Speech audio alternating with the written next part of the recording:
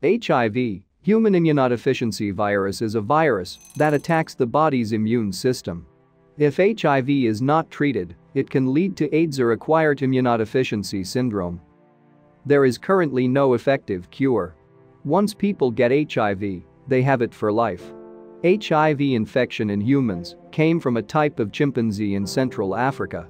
The chimpanzee version of the virus, called simian immunodeficiency virus, or SIV, was probably passed to humans when humans hunted these chimpanzees for meat and came in contact with their infected blood.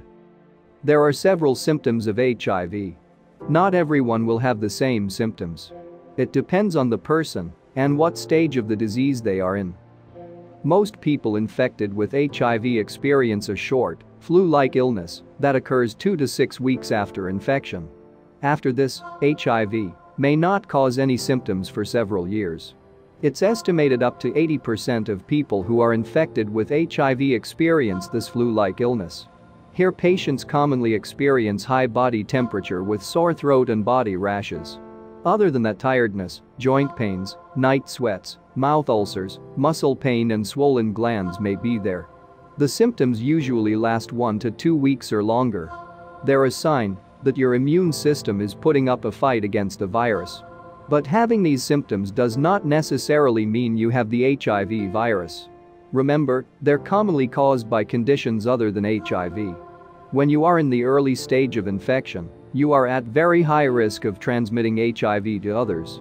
After the initial symptoms disappear, HIV may not cause any further symptoms for many years. This is called clinical latency period. During this time, the virus continues to be active and causes progressive damage to your immune system.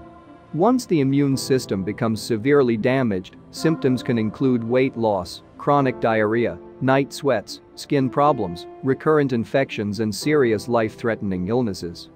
If you take HIV medicine, you can keep an undetectable viral load that you can protect your health and have effectively no risk of transmitting HIV to your sexual partner.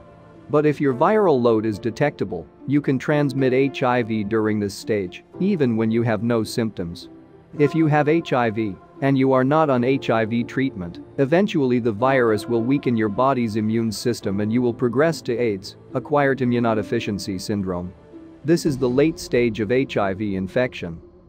If disease progressed to this stage, it also may lead to rapid weight loss, recurring fever or profuse night sweats, extreme and unexplained tiredness, prolonged swelling of the lymph glands in the armpits, groin or neck, diarrhea that lasts for more than a week, sores of the mouth, anus or genitals, pneumonia, red, brown, pink, or purplish blotches on or under the skin, or inside the mouth, nose or eyelids, memory loss, depression, and other neurologic disorders.